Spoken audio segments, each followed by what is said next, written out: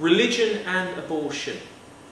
Again, the same as fertility treatment, the Bible does not specifically mention abortion at all. However, Christians look for principles from the Bible to support their view. And for a long time now, since actually the church started, most Christians have been opposed to abortion.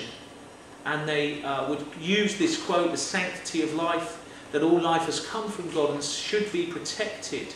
And children, mostly, they believe, at that very, very early stage, should be protected.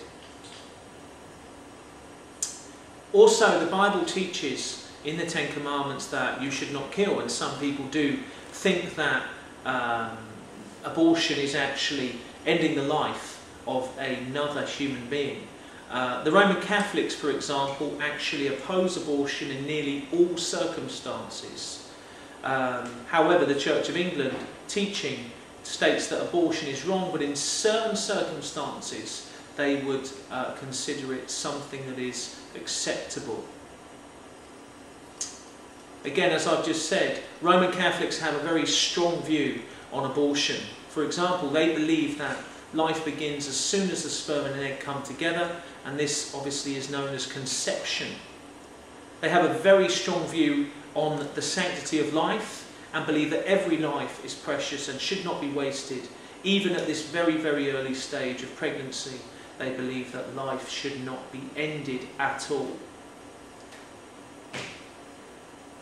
They believe all abortion is the same as killing a human being and strongly believe in the quote, "Thou shalt not kill." And this quote forbids abortion from taking place. Catholics see adoption as a real alternative to abortion. They believe there are many families that could bring up and love a newborn child. The only time a Roman Catholic would allow abortion is if the mother's life is in danger, and this would be known as the double effect. Church of England and abortion. The Church of England teaches that abortion should not happen. They believe in the sanctity of life and in the principle, "Thou shalt not kill." However, different to the Roman Catholics, they do accept that in some cases it may be the lesser of two evils. They believe that Jesus showed compassion and love towards the people he was with, and Christians should do the same.